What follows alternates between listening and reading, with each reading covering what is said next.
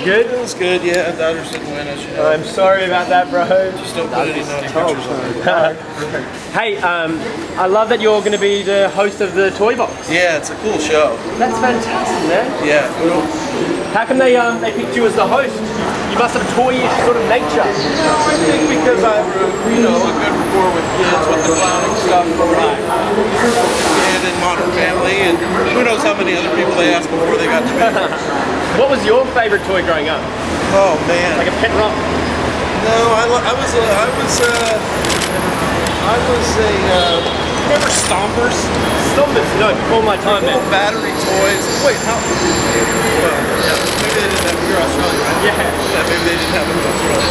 So Stompers, huh? Yeah, they're little battery-powered cars, and you build like dirt roads for them. Sweet! And they just go on those.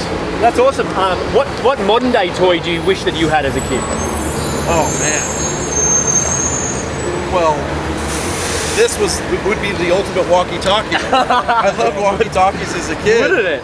Yeah, you know, you'd set them up with your friends across the street and, you know, across the lake where I lived. I'm from Kansas, so I was in the rural area. But now, I mean, I have a walkie-talkie in my hand. I can call anybody I want anytime. That's awesome. And last thing, it's all about like inventing toys and stuff to show. Yeah. Have you had any like toy ideas like?